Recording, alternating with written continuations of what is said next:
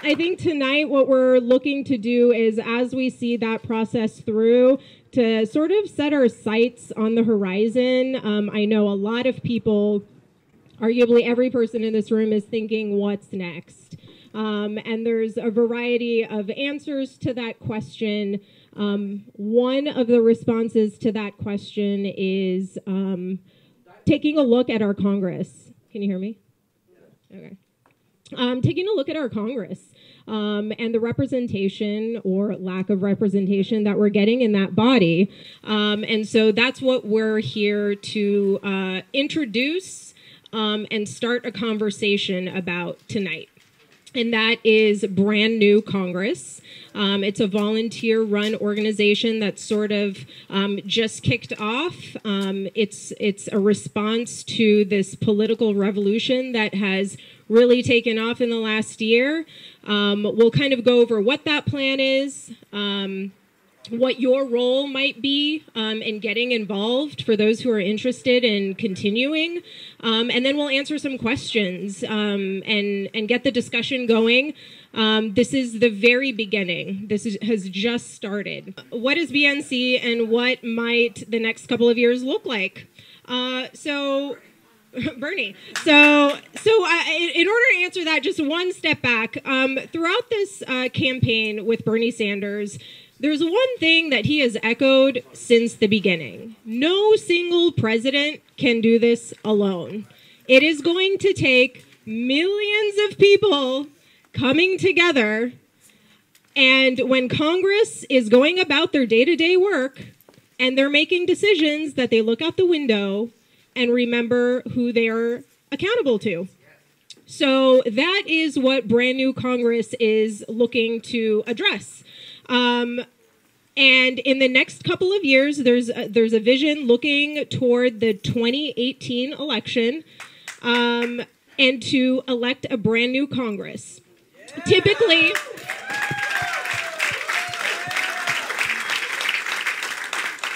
usually the way that campaigns work is they are fragmented. Each candidate is running a separate election, and it's not a coordinated effort. There are many things that we have learned through this Bernie campaign, and in order to make this a sort of efficient way of going about the next election, there is one plan, one campaign, and a slate of candidates who would be running in support of Bernie's progressive platform and agenda in order to take the seats of Congress. So the way that would work is that millions of people like yourself would we would start to have these conversations across the country. That's what this event is about. It's part of a 100-city tour to tap into different regions of the country, get people to start talking about the next phase. Once we do that, there will be more events and more organizing to nominate candidates who fit the bill that Bernie basically set for us. What? Non-corrupt. And representing the people. So the way that it would work is that it would be a bottom-up approach. These are people within communities who have had impact, who have displayed integrity already.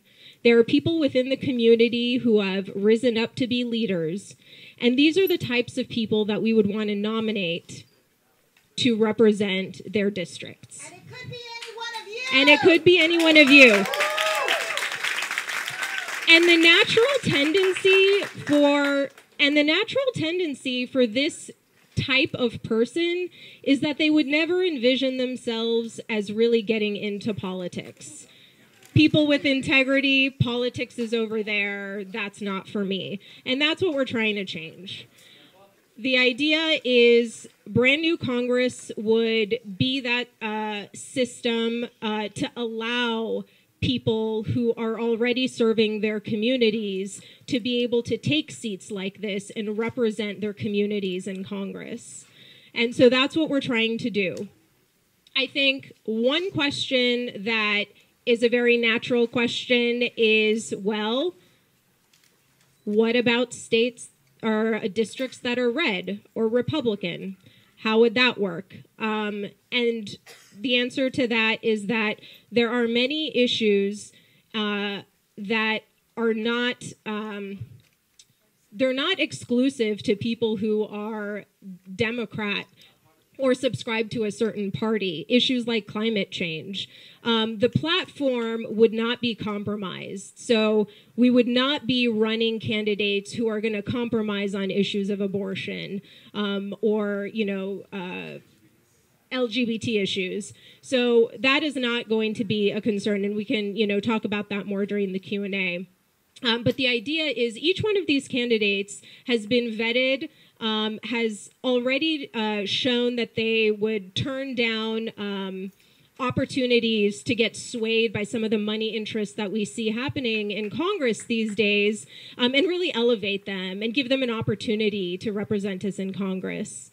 And so that would be one plan, one campaign, a slate of candidates who are supporting this progressive agenda that Bernie really started. And this political revolution, this awakening that a lot of people have had, is going to really help carry that forward and that momentum.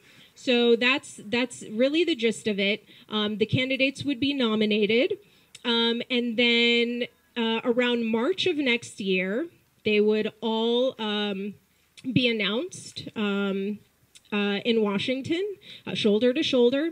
And the idea is that from there, that would certainly catch headlines, and that we would see that level of interest and spark and fire that we saw with Bernie's campaign be ignited again, because now there's something tangible for people to get behind. It's been provided, it's there. These are the people, the work has been done. Now it's your job to vote for them.